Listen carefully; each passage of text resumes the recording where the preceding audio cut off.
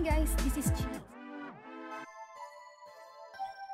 So, I'm gonna show you a review on a microphone I bought on Shopee, and it's called Arimic Lavalier lapel clip-on condenser. Then, hindi ko mabigkas ng maayos, so papakita ko na lang yung tsura niya. So, ito siya guys.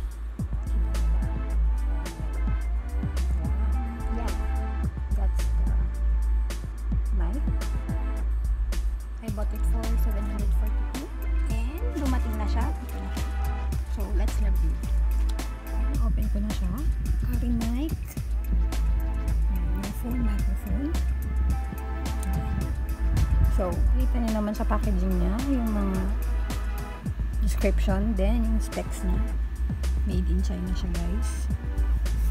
And, yan naman yung box. Arimic earphone microphone. It comes with this two cutie mic, clip-on mic. Tapos mahaba yung lapel, yung wire niya. Ito yung para sa jack natin sa cellphone. Okay. What else? Ayun. Yung para sa noise reduction. Yung puff. Yan, dalawa. And extra clip-on mic. Maliit siya. Mas maliit siya dito.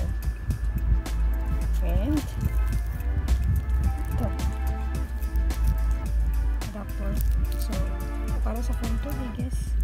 So, let's try it. Ito na camera ngayon sa pag-vlog ko is my iPhone 5 SE. So, lalagay ko siya. Then, I'll be right back. So, yan guys. Clean up ko na siya dyan. So far, so good. Maayos naman yung mic. Pero rinig pa din yung electric fan. Yan. So, I will try this noise reduction channelless. So, try natin. Tapos, mag-video ulit ako. Nalagay ko na tong furry noise reduction. Hindi ko alam kung nire-reduce niya ba yung sound, but I'll cite later kung nagana ba siya. And yun nga guys, I'll be right back. Ito naman yung gamit ko, yung isa, yung walang furry. So yan, kayo na mag-decide kung worth it ba siya sa money. And ayan. Yan, trinay ko naman ng malayuan, hindi malapit sa bibig ko yung mic. Tinitignan ko kung abot ba yung boses ko at malinaw ba siya. Yan.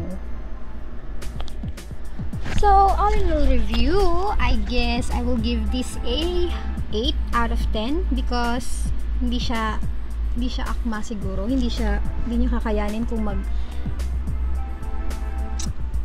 voice cover ako, music cover, and kaya niya lang siguro yung mga gantong video lang yung mga review. Tapos kung gusto mong mag-interview, you will get the other mic. Yan, dalawa sila. Yan o, ganyan. Yan, dalawang mic.